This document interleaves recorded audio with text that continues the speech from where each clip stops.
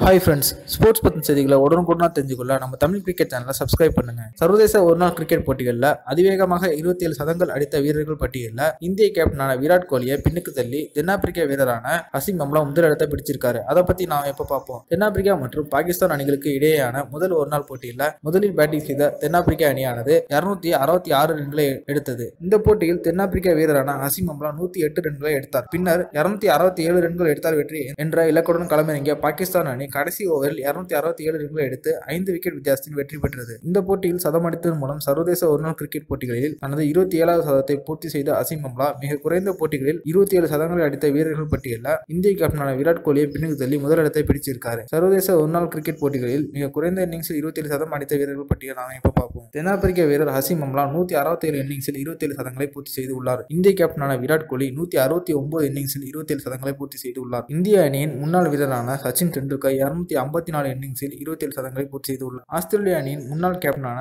Ricky Ponting 308 இன்னிங்ஸில் 27 சதங்களை அடித்துள்ளார். இலங்கை அணியின் முன்னாள் நட்சத்திர ஆட்டக்காரரான ஜெயசூர்யா 404 இன்னிங்ஸில் 27 சதங்களை அடித்துள்ளார். இந்த வீடியோ உங்களுக்கு பிடிச்சிருந்துச்சுன்னா லைக் பண்ணுங்க, ஷேர் பண்ணுங்க. நன்றி.